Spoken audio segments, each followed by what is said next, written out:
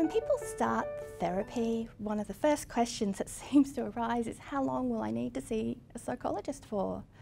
At Life Resolutions Daisy Hill, there's actually no specific answer. Some people can come for a session or two and deal with whatever's going on. Other people need more sessions, and some people will come over a few years. That's not weekly, but it may be that they see us for a few sessions and they go off, and then they need to come back for what I like to term maintenance. So it might be that some of the skills they've learned have dropped off a little bit. So the question is a little bit like, how long's a piece of string?